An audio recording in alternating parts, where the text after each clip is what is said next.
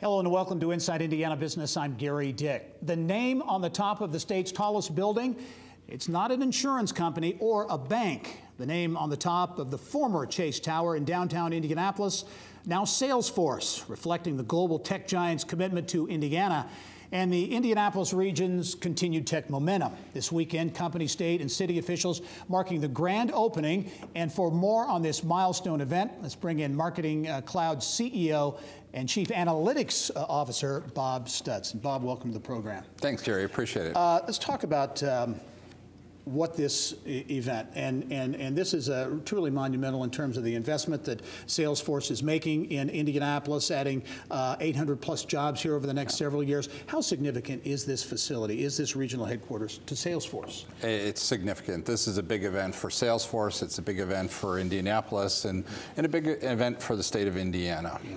As you look at, again, your second largest hub outside of San Francisco, Salesforce buildings in the world, San Francisco, New York, London, and now Indianapolis. Is this a part of a commitment to Indiana? It is a huge commitment to Indiana, and it's a commitment that, that Mark made a few years ago. We're continuing to build on that commitment, and our commitment is to really be the top tech company here in Indiana and to continue to grow our business here. We have lots of customers in the Midwest here.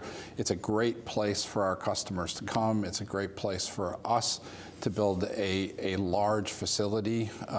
As you can see, Saturday's event will be huge for us.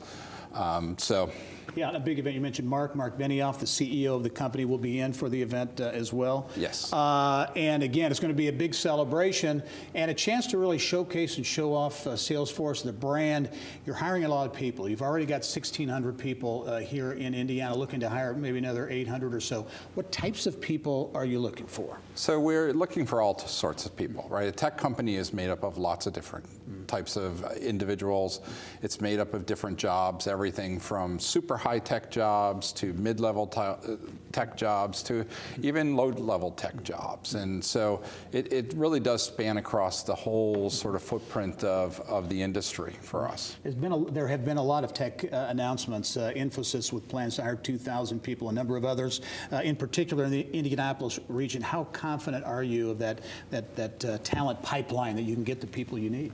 We're very confident. I mean, when you look at Indiana and you look at the university system in Indiana and all the universities within a short distance of Indianapolis, it's amazing. I don't think there's any other city in the country that has a feeder pool like that for young tech talent than what Indianapolis has. What will be key, in your view, to continued growth for Salesforce? You've got some very big, globally plans, but as you look here regionally in Indiana, what are going to be keys for growth? The keys for growth for us here in Indiana will really be about that talent pool, continuing to get that talent pool, but also not just the junior talent pool, but being able to recruit talent from outside of Indiana, from Silicon Valley, to move here to help build up that whole talent pool that we need here in order to be a thriving tech community. You talk about and there are a lot of efforts underway to make this a magnet, if you will, for talent.